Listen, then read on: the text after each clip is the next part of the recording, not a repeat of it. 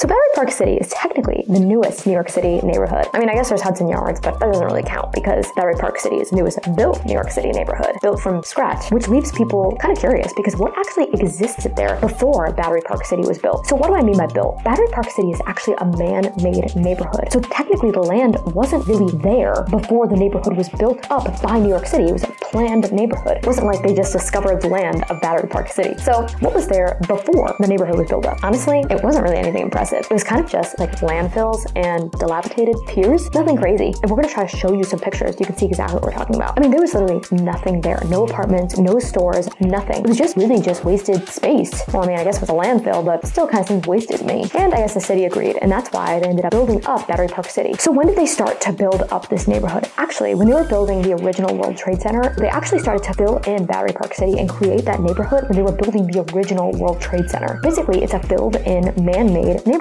filled in by the excavation of the World Trade Center. So Gateway Plaza was actually the first apartment building in the neighborhood, and it still exists today. Very, very big community there in Battery Park City, and we're going to show a picture of it in this video. But it's kind of funny to see what people who first lived in Battery Park City had to say about the neighborhood at that time. They kind of claimed that it was like a ghost town with like nobody there. Can you imagine living in a brand new neighborhood in New York City? Brand new meaning like the land was literally just created there. Like I can't even imagine living in a brand new neighborhood in New York City. I do live in Battery Park City now, but it is not a new neighborhood now. So what is so great about this neighborhood? Tons of recreation, there's tons of greenery there. It's really just such a special neighborhood in New York City. The Battery, the park, the Battery, not Battery Park City. That individual park was there for many, many, many years before Battery Park City. That existed. That is a very, very historic part of New York City. So I don't want you to get confused in this video with Battery Park City and the Battery Park. I would love to know in the comments of this video, did you know that Battery Park City is technically the newest neighborhood in New York City? As always, I just love hearing from you guys.